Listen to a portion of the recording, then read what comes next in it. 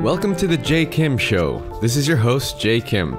I am an investor, author, and fitness entrepreneur, and for the first time in Asia, I sit down with the world's most brilliant minds in business, investing, and entrepreneurship.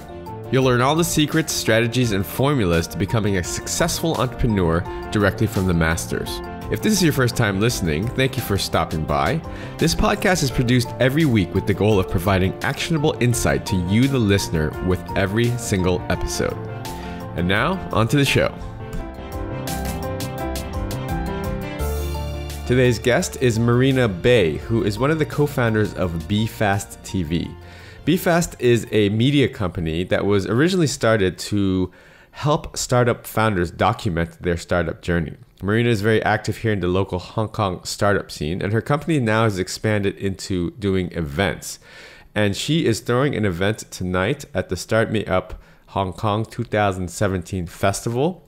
It's going to start at 5:30 p.m. at Cube, which is at the PMQ on Aberdeen Street. So if you guys are based in Hong Kong, head on over to Fashiontech Asia, buy your ticket, go see the Fashiontech event. It's going to include a catwalk at the end. She has promised that. She talks about all of that in today's episode. So let's get right into the show. Marina, thank you for joining the podcast. We're very excited. We have a very exciting Start Me Up week coming up ahead. But before we get into that, I would just like to ask you a few questions about yourself. What do you do for a living? How did you become an entrepreneur? And maybe a little bit about your background.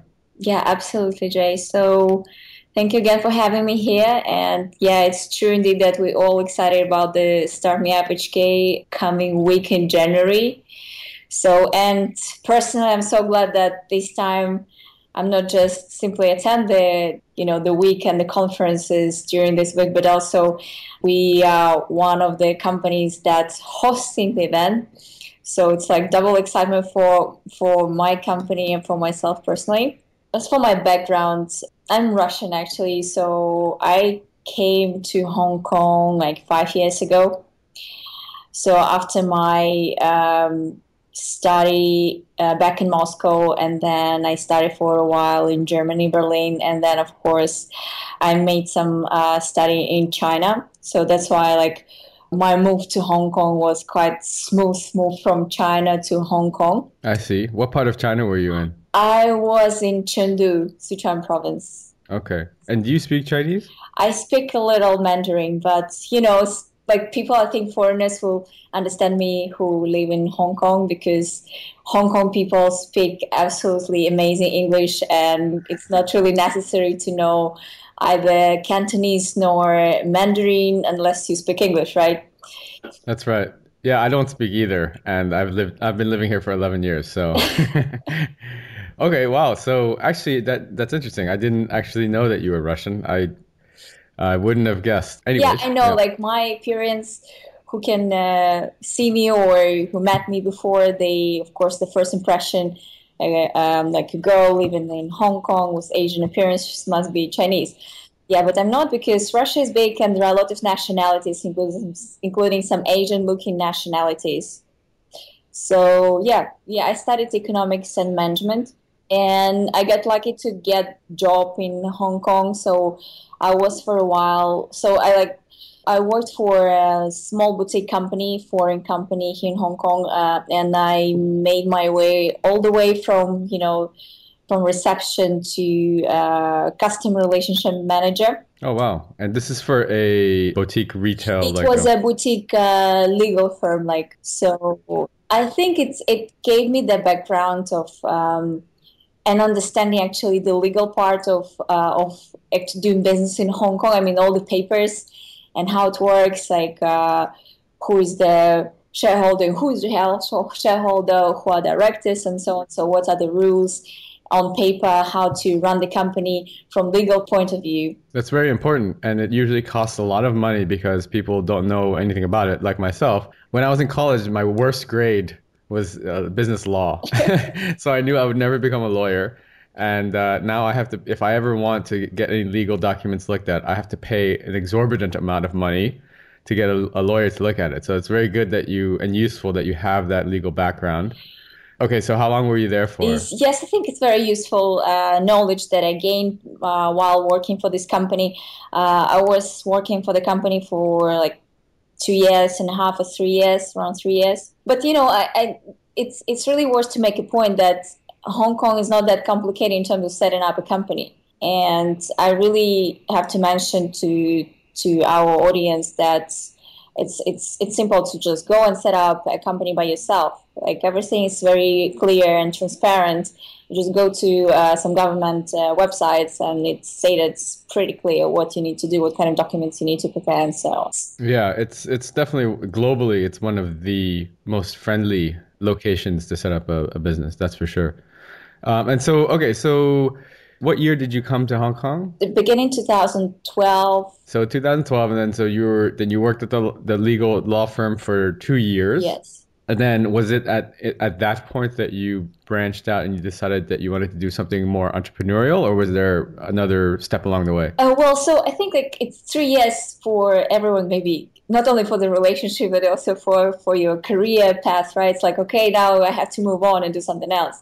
So, and it's really important to hang out with right people, with people who can advise you something, say like, yes, Marina, you're doing great, and I think it's right decision that you want to move forward and try something else, try yourself in other industries or in different part of business.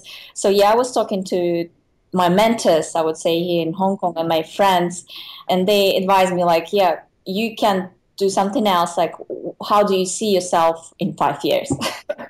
So, and then I was already understood by then that I love talk to people. I'm quite very sociable person, so it's not a big deal for me just to go somewhere and just talk to strangers and have these very engagement conversations. So, but yes, I want to talk to people. I'm not ready to sit in front of a computer the whole day and just dealing with paper. And then, I came across with some of my friends, and they're already starting the business they called it Be Fast actually already. So the venture already existed, and I just joined them. So I have co-founders in my company, so I joined them and tried myself, and we realized that kind of working. So that's why we all decided to say that, okay, Marina, you're going to be in charge of all operations and activities. That's why I have these different hats like CEO and video journalist and, Right. co-founder as well. Well, yeah, if you're a startup founder, or if you've ever worked in a startup, you realize that there is no such thing as this is my sole responsibility, right? You end up doing everything, right. Which is fun, and it's challenging, and you learn a lot, but it's also stressful at a lot of times because it's just so many things you're juggling at once, right? Absolutely, yeah. So the business that Be Fast, has it iterated at all, or it was always the same thing from the moment when you joined? It was still the exact same thing that it is now? Oh my God, it's impossible to have just on the exact thing. That's like, I think our business model changes daily. We try to think, okay, let's do this. No, let's do another thing. And then you're just trying to jump from another thing to, different parts of ventures. But, what is consistent? And I think it's very important that I'm trying to communicate to my co-founders and teammates that we're having this media platform called befast.tv. And we have our own media platform where we can generate our own content and drive traffic and, leads to this content. Because nowadays, it's like to have your own channel on TV. And I see bfast.tv as a platform for any other business activities that we can build on top of it, because it's going to be our basis. So if we manage to build it through and to gain the traffic and to gain more subscribers and views, then we can promote other businesses, not only our clients' businesses, customers, potential customers, but also our own businesses that we going to have in the future, hopefully. I mean, it's definitely the way of the future. If you think about the shift that's happened in the last maybe 5 to 10 years, but it's not that long ago that there's a huge shift into social media, video, mobile. I mean, these are all trends that are going to be there for the next 10, 20, 30 years, right? So the fact that you are setting up a platform, not just for what you guys want to do, but that you can then add layers on top of that, or you can host other people's on your media platform. And that I think that's really powerful. If you think about attention, where it's going to be in the future, it's going to be a video. You know, no one reads anymore, right? No one has attention is so hard to grasp now, and people don't have time for any of this type of stuff. So it has to be very evocative, very, gripping content, very good content, but it also has to be in a form that's very easily consumable. And reading a blog post or a book is just not everyone can consume content like that, and it's less and less. I think people, the more they're around cell phones and mobile, and so I think it's a good trend. It's a very good trend that you're jumping on, and also the cool thing and unique thing is in Hong Kong, you're a very early adopter. I mean, there's no one, right? I mean, there are parts of larger organizations that might be trying to do something like this, but I actually haven't seen anything like BFast before. So why don't you tell our audience exactly what BFast is, and maybe you can talk about your company a little bit. Sure. So BFast TV is online video channel with a focus on startups and entrepreneurship. So, we're trying to go to startups and those small companies that trying something new and innovative, trying to bring some innovative product and service into the market and, get the story out of them and then put it into the video and upload it to online so the whole world can see what's going on. And, since we started from Hong Kong, we decided Hong Kong is pretty small market, right? So that's why we said, no, we're not going to concentrate only in Hong Kong market. Let's interview and meet startups and the whole startup community, including VC firms, accelerators, different parties who involved into entrepreneurial world, not only in Hong Kong, but that across Asia, as well as Europe and, of course, Silicon Valley, because Silicon Valley is the mecca for all tech companies and all innovation. So that's why we say, okay, let's put some efforts, let's pack our equipment and go to, to the biggest startup ecosystem and, startup centers in the world, like San Francisco, Silicon Valley, and then we've been to even Finland. We're planning to go to Berlin, Tel Aviv, so all these countries. And because it's amazing, the whole startup community is interesting for me because people are open to talk about their businesses, about their ventures. So that's actually the BFast TV is trying to put it to the audience, saying these are people that trying something new, that really trying hard to innovate. And it's not only here in Hong Kong, but it's everywhere. Yeah. So the company was started to help the little guy, like the small startups that needed their voice to be heard. Is that right? That's how you guys wanted this to start off as? Well, this was clear from our curiosity because I'm curious, how do you start? How do you manage to motivate your team? How do you push your services further? How do you get your first funding and investment? And it's clear in media and journalism because nobody pays us. We just go and we're truly interested in your story. And if you're interesting, we really want to hear your story and we try our best to edit it and put in a, quality way online. So you are literally, you're just capturing, you're documenting a startup, their startup's journey, exactly. Basically. All the challenges they face, and along the way, so you basically repurpose that into content, put it on your site, and share it. Yes. Share the message with the world. Okay, that's great. I mean, I think I've seen your site. I've looked around it, and it looks really nice, and it's very pleasing. It's a beautiful site. So it's visually, it's very evocative, right? So it makes you want to stay on the homepage, click around. You can consume little bits of espresso shots of content, right? Little videos here. There's a podcast, there's some news and whatnot, and a blog. So it's very nice. And so then now the next question is, what's your revenue model? Because it's nice and it's very kind of you to be going around trying to be a good Samaritan and helping these startups, spread their word and document their process and maybe helping them with a funding round. But at the end of the day, you guys are also running a company. So how do you plan on, generating some revenue? Okay, as you mentioned, video is a big trend, and online video is a big trend. So first of all, we got the media platform. And of course, since we're generating our own video content, we got the full house of, like, we got the proper video production house. So we have all newest equipment that we can get now on the market. Of course, there is always room for improvement and like new cameras just, popping up on the market like every day. But we realized that we have everything in order to name ourselves a video production company. And as more we there somewhere in the market between startups, the more companies they see in us as a video production company. And, we get these inquiries from people like, okay, I need actually a video crew, professional video crew who can document our either event, or we want to tell about our services in market we're ready to pay. Or like, for example, if the city is having the whole week of startup conferences, they can also hire us saying like, guys, what you're doing, you have a particular focus about startups, what kind of questions you need to ask, whom to interview, like where to put the cameras and so on. So we know what to ask, where to put, so technically and from the content point of view, so they hire us. So this is like one part of the business model as a video production house. And do you also do the post-production, like editing and stuff like that? Or is it just all together? Okay. So we do video. So we go to the set, or we like video shoot everything, and then we do post-production, animation, 3D graphics. Oh, wow. Yeah. So it's literally a whole package. They're hiring you to basically do the entire thing, the whole production.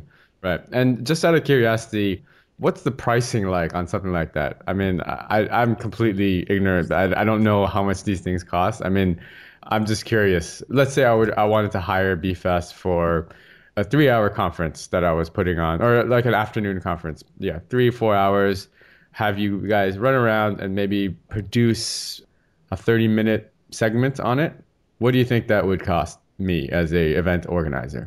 It depends on your budget. It depends how cool you want to have it, because we have pretty simple packages, and it's very it's just market price, because in our world we charge per hour. We charge how many people you need, because you have not only videographer, but there's also you have assistant to videographers, what kind of equipment you want to use. It's kind of different cameras, lights, microphones, sound systems, and then on top of it, we can do live streaming. Like we can do live streaming and do live editing for you. Like if you want to have your own live system and then you want to live stream online your event, so we can do this. If you want to use drones, 360, we can do. So different packages, depends on your budget. And you own all the equipment that you have? Yes, we do this. Even though, this world is because I'm learning too. Like I'm here in the business only 1.5 years, but I managed to hire professionals, and they telling me, okay, Marina, if we have even though big event and we're not at the capacity, we always can hire freelancers, and it works like this. Yeah, so we're pretty comfortable manage small and big events. Okay, that's awesome. So one-stop shop kind of video production crew if you want to get something done. I guess that you could even start from the planning stage, right? Let's say I wanted to do an event. I would bring you in early on and say, okay, here's how I want the end result to look, and then we could work together like that, right? Okay, and then what else do you guys have? Is that your only source of revenue, or is there any other things that you guys are working on as well? Well, now we're trying to step into events. So StartmeupHK. Oh, yes. Yes. Good segue into what you guys are doing. This is going to be a big week. Right. So we step into the event organizing business, and it's going to be for us. It's going to be our pilot event, and we got so lucky that InvestHK got this a small gap or room. We tried to squeeze our event, and we were thinking, okay, what kind of theme, what kind of topic we can bring to the Hong Kong audience and to those international guests who come into Hong Kong for this week. So of course we have fintech, health tech, retail tech coming, and then we thought, okay, what about fashion tech? I think it's awesome. I've never even heard of it, but I think it's really, really good. I think it's going to be, I think a lot of people will show up to that just because it's so unique, right? It's unique for Asia. You will be surprised, because fashion tech in the West, like London, Berlin, New York, it's there already for many years. So they're having conferences every year, several times maybe a year in those cities. But it's here first time in Hong Kong, in Asia in general. Okay, so tell us, Marina, what exactly is fashion tech? When you say fashion tech, what does that mean? Okay, so I think that recently technology, like the whole topic about technology became so popular because of maybe the pace, the recent pace of development of technology. But fashion, I think fashion always been there. Like, and you cannot make technology successful unless it's fashionable. So that's why I think it's very important to merge the things together, because technology cannot, it's just technology. Okay, so you have all the silicon wires, but this is not fashion, it's just something engineering part. And so we decided, okay, fashion, people think about big brands, glamorous, something, very trendy, technology, something geeky, something that normal people don't have access to that. But in fact, these two things should be together. They must be together. So because if you're a fashion designer, nowadays you cannot just produce, clothes, which is not smart. Because if you look at the current generation, like millennials, they want everything to be connected to their phone and to be trackable. So that's how we see, and we want people talk about this more, and we want fashion designers who are very creative in terms of design some new clothes or thing, and those people who in technology and know how to connect chips to wires and to application, they need to be together. That's interesting, because when I hear fashion tech, what I think about and what you just described, I would think initially the vertical of just athletic sportswear, Fitbit wearables, bags and clothes like Lululemon that have, that thing where you could put your cord for your iPod and stuff like that, right? So that's what I would think initially. But you're saying that there's a whole scope behind that of even within the non-athletic apparel segment. Is that right? It's true. Yeah, it's absolutely. So because, okay, yes, of course, you have wearables, you have clothes, smart clothes, at the same time, clothes. What is clothes? It's not only wires that inside the somewhere hidden inside the clothes, but also it's about fabrics and new materials.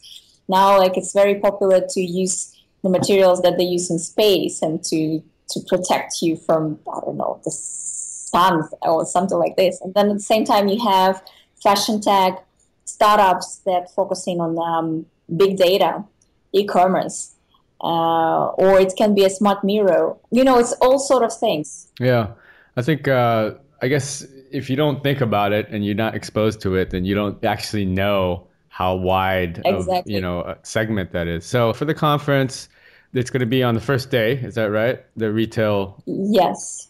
Okay. And this was just pulled together through your network. Was it just your connections that you guys decided, we know people? I mean, because you're a media company, so you're not necessarily, I guess there's some overlap, but how did you pull it all together? I think, because we worked pretty hard for the last year, and we've been literally everywhere.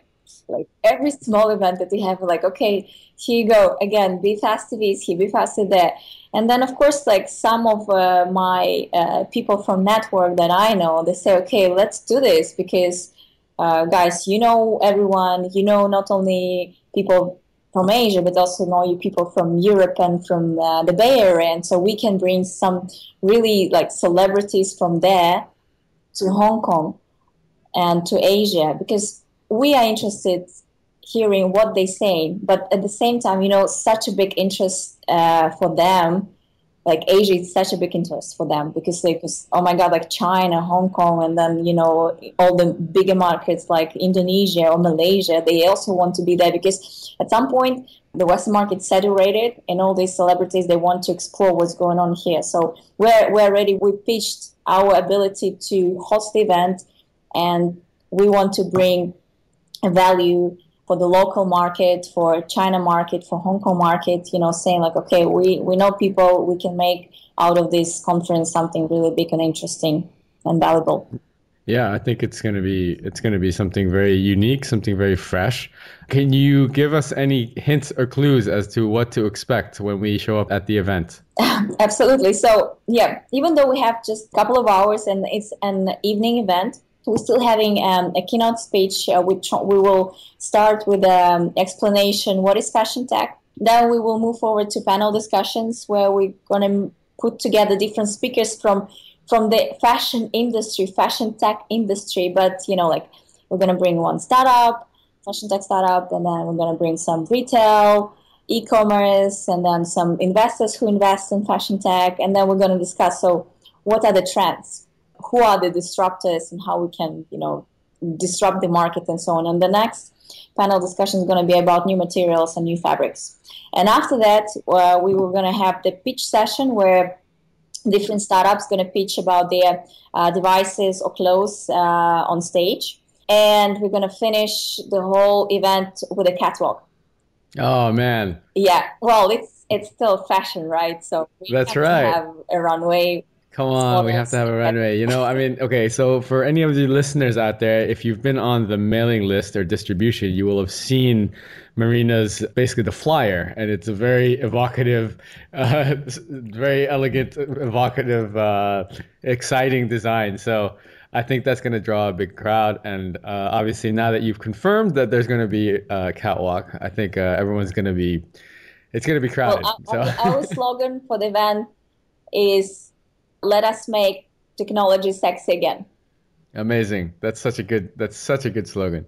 Okay, awesome. So I just have a few more questions for you, Marina. We're going to look to wrap up soon, but 2017, what do you have in store? What's the plans for BFest? What are your goals? Mm-hmm. Well, of course, as I mentioned, we will try to push further our media platform. We will be in touch with all the startups that we interview to get the updates from them, because I think it's very important to have the track on them. So maybe we can interview them again, and if they, for example, about to get funding, and then we're going to be the first media that know about this. So it's going to be pretty cool.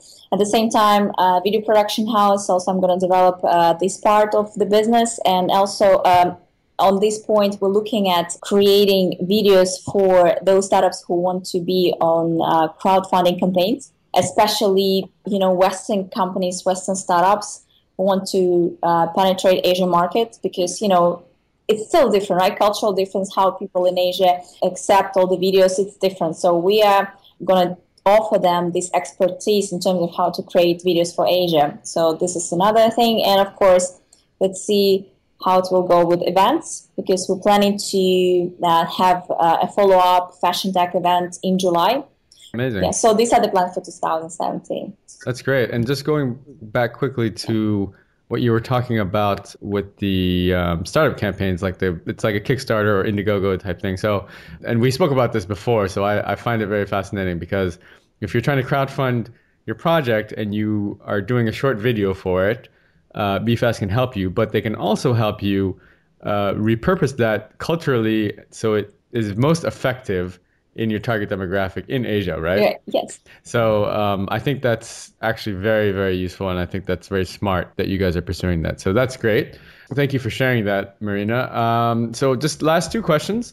First, as now that you've been on the startup journey for a couple of years now, you did the corporate thing, now you're the startup. If you had one piece of advice for your fellow friends out there that are working at a startup, struggling, maybe you're out there documenting their journey, and you see them struggling as an entrepreneur, as a startup founder, what piece of advice would you give them? I would say that you have to dare make it, and let it happen. If you have some crazy ideas, just try it on. Give it to this idea at least 1 week, a couple of weeks. And if you don't see that it's working, okay, maybe something else. But then, it's kind of getting in your habitual pattern. So you just, okay, it doesn't work, but I move forward. So sometimes you have to be aggressive as well. And dare be aggressive sometimes too. This is very important. At the same time, where to find your, calmness and don't stress out too much. I think it's very important to have some hobbies.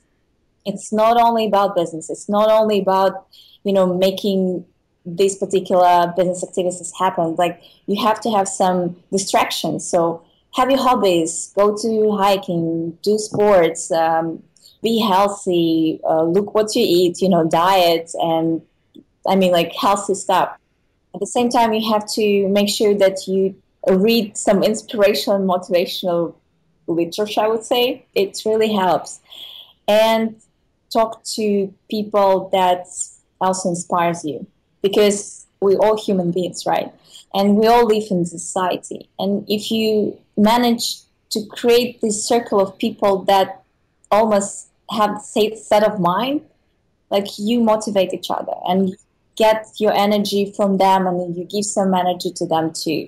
It's really important to have some people around that you trust. That's a good point. I mean, I think that a couple of things to touch on there from your advice is, first of all, like, as an entrepreneur, you're always going to have that sort of fear, the fear of failure. I think that, I've spoken to many, many very successful entrepreneurs, and they still say that, that's something that never really goes away. Whenever you're doing something out of your comfort zone or exploring something new, even if you've been wildly successful before, you're still going to have fear, and the fear of failure will always be there with you, right? It's just how you manage it, right? And of course, like you said, you have to have outlets, you have to exercise or meditate or, do stuff, and it's helpful for your creative process, right?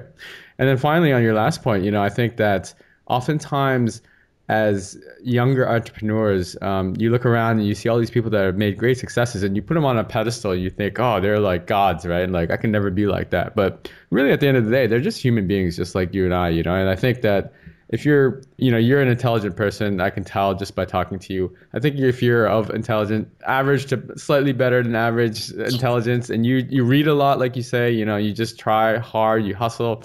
I think that, the sky's the limit. It really is. And a lot of it is psychological framework, framing your mind to be positive, and being able to manage just those inner demons of fear. Everyone has bad and good days. So. Yeah. It's a roller coaster for all startup founders. Awesome advice, Marina. Thank you so much. Last question is, where can people find you and connect with you? Absolutely. Well, it's pretty easy. If you go to bfast.tv, a website, definitely you can find our contacts there, as well as my Twitter handle is Marina Bay Asia, as well as Facebook is Marina Bay Asia, LinkedIn Marina Bay Asia. So okay, Marina Bay Asia across all three social media, and the website is bfast.tv. We'll have that all linked up in the show notes. Thank you so much, Marina. I really enjoyed having tonight's chat with you, and I'm very much looking forward to your event. Absolutely. So, it's a total pleasure talking to you, Jay.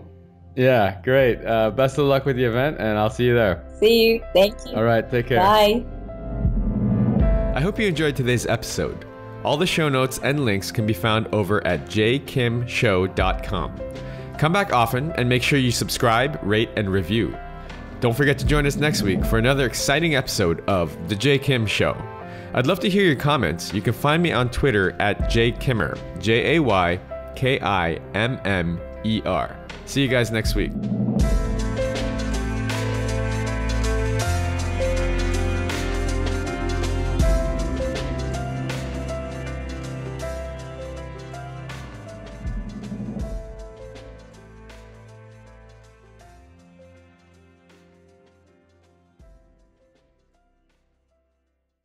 This podcast is brought to you by Hack Your Fitness, the high achiever's guide to getting ripped in under 3 hours a week. If you're anything like me, you're probably working a full-time job or jobs and trying to find time to balance family life, social life, and last but not least, fitness. Look, I get it. I'm a full-time investor and entrepreneur myself, and father of two. So how am I able to stay fit year-round without spending hours and hours in the gym killing myself on the cardio machine? After struggling for the last 15 years trying every workout and diet under the sun, I finally designed a system that allows me to achieve and maintain single-digit body fat for life in under 3 hours a week. Cardio not required. Head on over to hackyour.fitness and download my free 13-page guide that teaches you the simple science behind efficient fitness and smart nutrition and gives you everything you need to know to finally take control of your life. That's